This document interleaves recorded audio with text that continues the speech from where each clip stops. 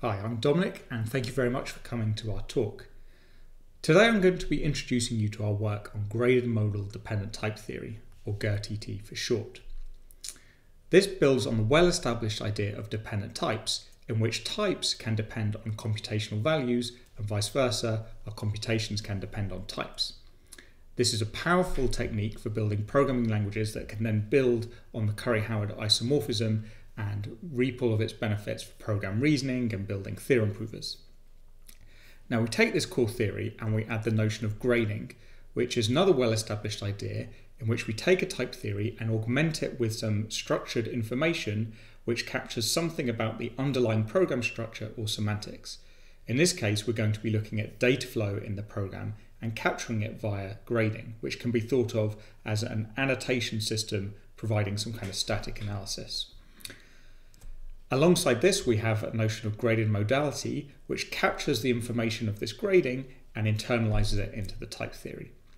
Now, the paper combines both the theory and the practice. We have an implementation called GERTT, and which you can download, and I'm going to be using that today to demonstrate some of the key ideas. So let's start with the following typing judgment of a dependent type theory like Martin Löff's.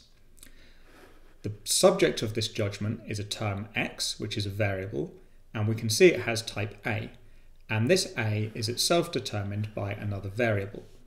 So in a dependent type theory, our variables can be used both in terms and at the type level. We can see that A was used both here to form the type of x and over here to form the type of the subject. Now, in existing graded type systems, the idea is that we take a type theory like this and we add information that tells us about how variables are used. So one particular approach would assign to x the grade 1, which means that x is used once in the subject, and A is given the grade 0, meaning it's not used in the subject. So this captures how variables are used computationally. And then this pushes onto the binders. If we lambda abstract over A and x, then our type over here captures the grading that tells us how the parameters of this function are used computationally. And if we have more interesting data flow, for example, we're trying to build the term x pair x, then we see that x is used twice, and that's represented by this grade here that says that x is used once in this subterm plus the usage of 1 in this subterm. And in type theories that are based on this idea, they have a semi-ring parameterizing them, which captures the data flow inherent to the structural rules of the type theory. So when we use a variable, it's a linear use that's counted by 1 of a semi-ring. If we don't use a variable, then it's accounted for by 0 of the semi-ring. If a variable is used in 2 subterms, then its grades are added using the additive part of the semi-ring. And if we sequentially compose parts of our program via a cut, via a substitution, then the multiplicative part of the semi-ring is used to multiply the grades. And so these systems are parameterized by a semi-ring that captures the data flow. Now this has been explored quite a lot. Various languages have been built out of this, and it's been used in various settings in context the simply typed and polymorphically typed. And a lot of this work goes back to the notion of bounded linear logic, and a lot of these ideas can be seen as a generalization of this. But in a dependent type setting, that hasn't been explored quite as much.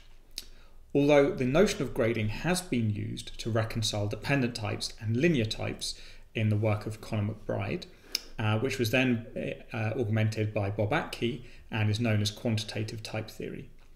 Now these systems are graded. They have this sort of semi-ring grading structure which accounts for how variables are used computationally, and if variables are used at the type level, then this is just counted as 0 use. But it's a useful way of reconciling linear types and dependent types. And there's been some other recent work following a similar idea.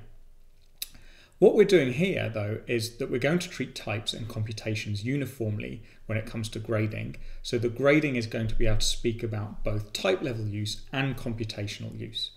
And that's our system. This idea was also proposed by Andreas Abel, who had a related idea, which our system extends in various directions.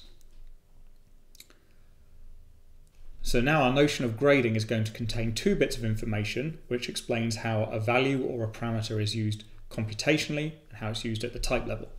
So going back to the polymorphic identity, in our system, the typing looks like this, where this bit of information here, grades are pairs. The left part explains the computational usage, which is 0 for A, and the type level usage, which is 2 for A because it appears twice in the rest of the type.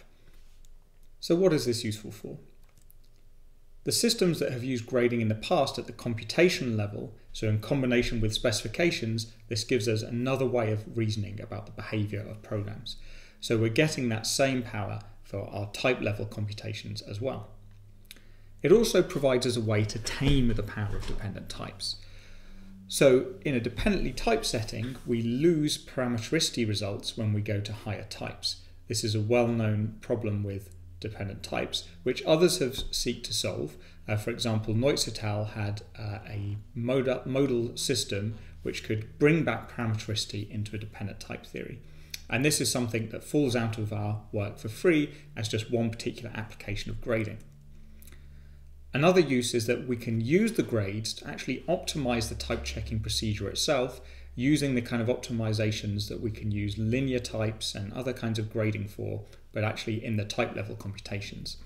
And our paper shows some experiments with this idea and shows that we can speed up type checking by 30%, even with just some simple optimizations based on grades. And furthermore, this provides us a way to reconcile previously difficult to reconcile type system features like parametricity and having type case, which lets us specialize our programs based on the types. And this is something that can be distinguished via grading. So we're going to see some more examples of this using the Gerty implementation. Okay, so here's the polymorphic identity function written in Gerty, but it doesn't have any grades at the moment. We can make this look like existing graded systems by adding the following annotations which explain how each of these parameters is used computationally. And Gerty accepts this. These underscores here are going to be filled in a moment with type grades which explain how the variable is used in the types. But for now we can leave those as underscores, and what Gerty does is calculates a constraint for them and is happy as long as this constraint is shown to be satisfiable. But we can fill this in as follows, saying that A is used twice in the type level and X is used not at all at the type level. So the type theory is parametric in the semi-ring. In these examples, we're using a specific semi-ring of natural numbers to count exactly how many times we use our variables. So let's see another example where we use a variable more than once computationally, which is the copy function. Here I take an X of type A and I use it twice to make a pair. So its computational use is twice, but its type level use is 0. And the use of A is 0 times computationally, but we see it's used 3 times at the type level. Now I'm going to use the copy function to make this function quad, which takes its parameter and it uses copy twice.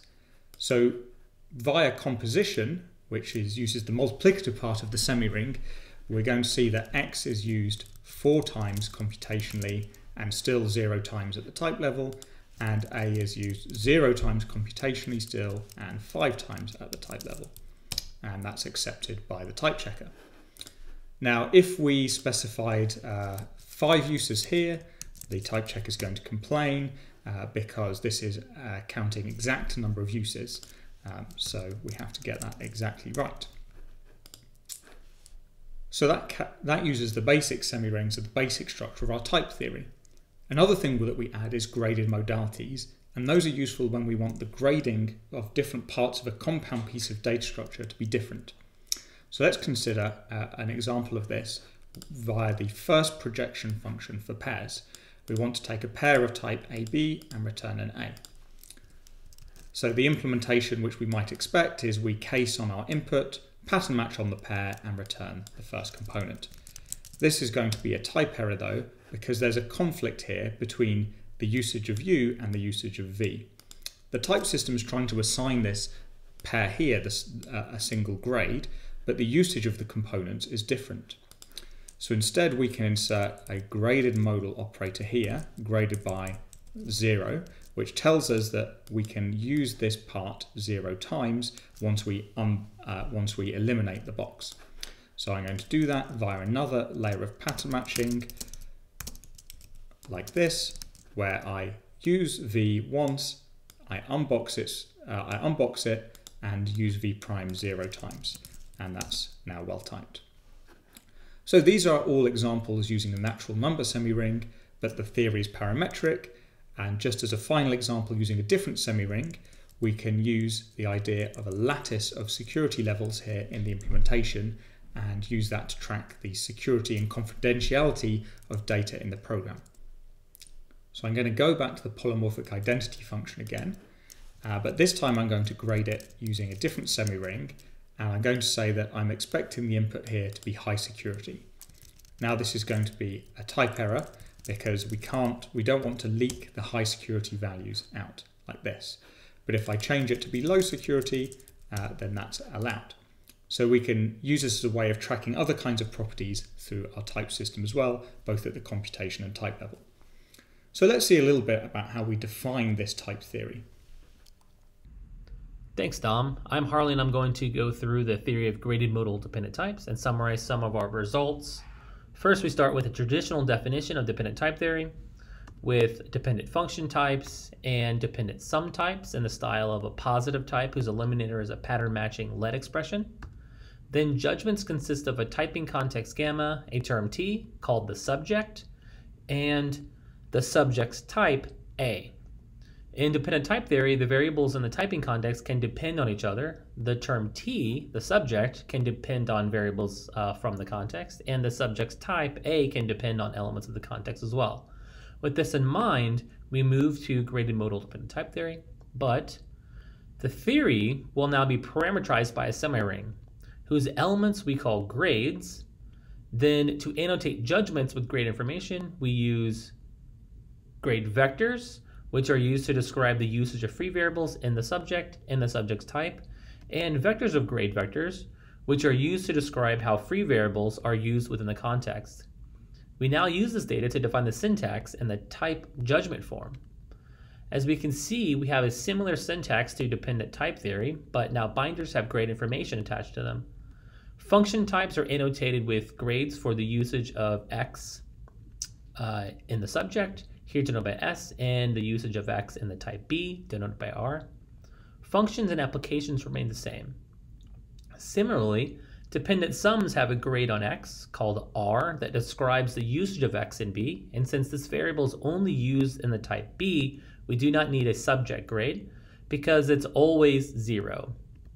We then add to the syntax graded modalities, which allow for the grades to be internalized as a modality in the theory. Here, the usage of a term with a graded modal type is described by a single grade, but this grade will account for how that term is used in both subjects and the subject's type.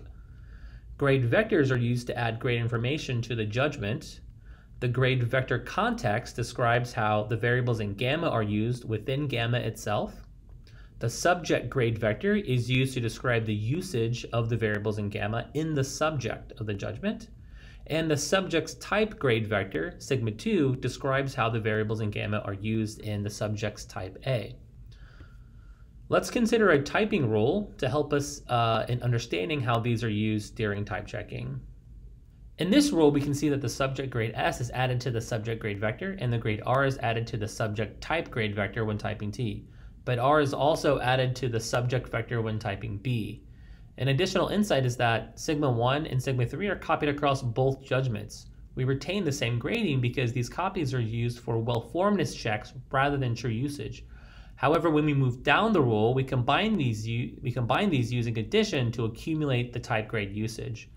And this really stems from the fact that we have gamma copied across both premises. And this is true across the entire system, but the grade vectors will describe the usage of gamma in each premise. And so if something isn't used, then its grade would be 0. Let's consider an example use of this rule. Consider the example we saw at the beginning of this talk, the polymorphic identity function. To type this function in GRTT, we begin with the lambda rule, and move A into the context and its grade information into the subject and subject type grade vectors. Since A is not used in the subject, it is graded with a 0. But we can see that A is used twice in the subject type. And so we see 2 in the subject type grade vector. Moving forward, we add X to the context, but doing so adds a type dependency in the context between A and X. And so the grade for A, here it was 2, is split between the usage in the context and the subject's type.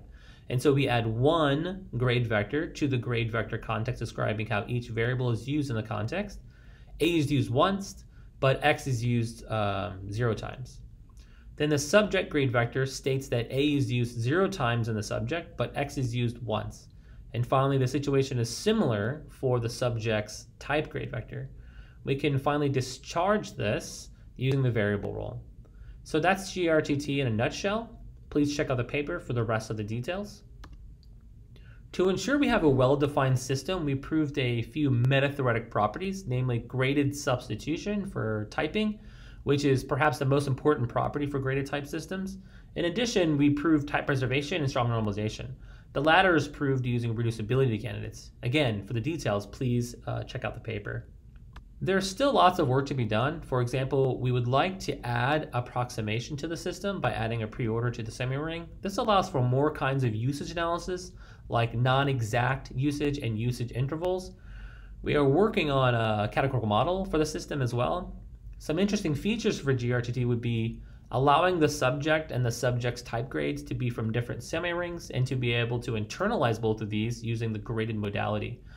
Also, we would like to make grades first-class citizens and then allow for the definition of semi-rings within the system itself, which would make for an extremely expressive system. Finally, we plan to make a number of improvements and conduct a number of experiments to and in GRT. Check out our website, download GRT, and get in touch if you find this interesting. Also, shout out to Ben, who was unfortunately not able to give the presentation today. He's a PhD student working with Dominic. So if you have any interest in this, you can also contact him as well. Thank you.